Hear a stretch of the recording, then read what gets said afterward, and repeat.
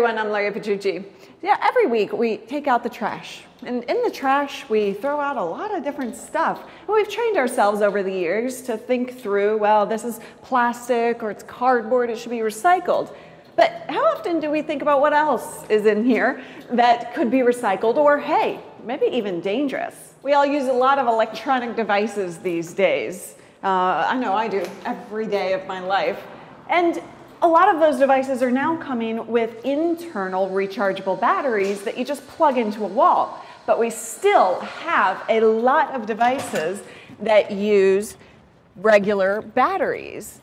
I remember the big toys back in the day that used big C or big D batteries. Those were the days, weren't they? But what did we do with them when we were done? And when they were old, we just threw them out with the regular old trash. That's not actually the safest thing to do. There are 3 billion batteries discarded every year in the US alone. Combine that with the world, you're looking at about 10 billion batteries.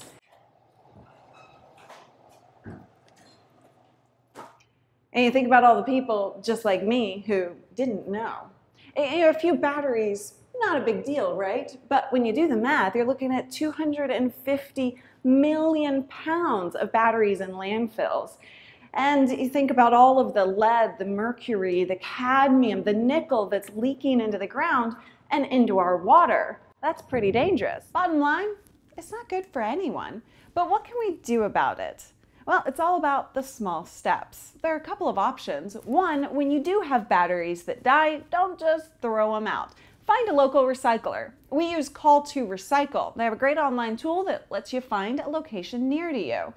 And all you have to do is set aside a spot every month to place your dead batteries and take a monthly trip to the recycler. Now, the other option is change all your batteries to rechargeables. I was able to find a pack of 16 AA's on Amazon for about $27, the charger for $10, so for $37, I have batteries I can reuse and reuse for years to come.